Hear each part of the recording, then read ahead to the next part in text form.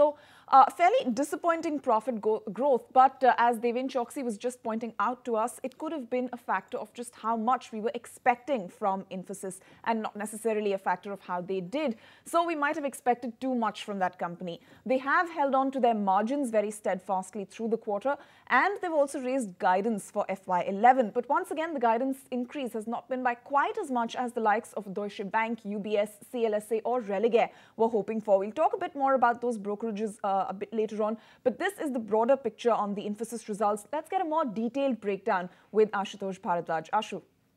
The four reasons that have been led to the stock down. One is, if you look at why the volume growth was not really at par what the analysts were estimating. Analysts were estimating almost 7 to 8% of the volume growth, but the company has posted a volume growth of almost like 3.1%. That is one of the reasons that revenue growth have been lower what the street was estimating. Another reason for the decline in profitability was the effective tax rate. That has also increased from 22.59% to almost 26.96%, and utilization level, which is a key thing particularly for the margin lever, that also dropped from 74% to almost like 72%. And also the revenue from the on-site also declined, because on-site revenue are usually higher than the offshore one.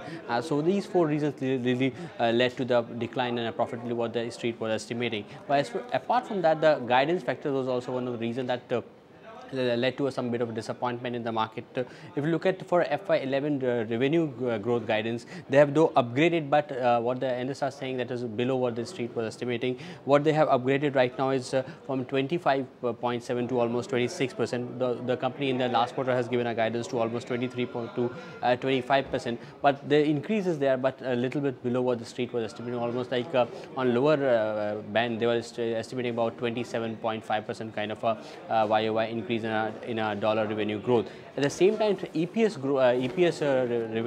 growth was for consensus estimate was 112, but the company has given an EPS for FY11 in a rupee terms is 118.9 on a higher band. So it's still lower than the street is estimating. Or if you look at the Bloomberg consensus estimate is 122. So they still, the difference between these two are significantly higher. That is the reason we have seen a slide in the stock today, almost like 5% in the stock, and that was the biggest percentage decline since May 19, 2009. And if you look at almost like 10,000 crores, the MCAP have just eroded in a one day. So this is a culmination of two factors. One is the guidance was disappointing, and some of the matrix what the street was estimating was below their expectation.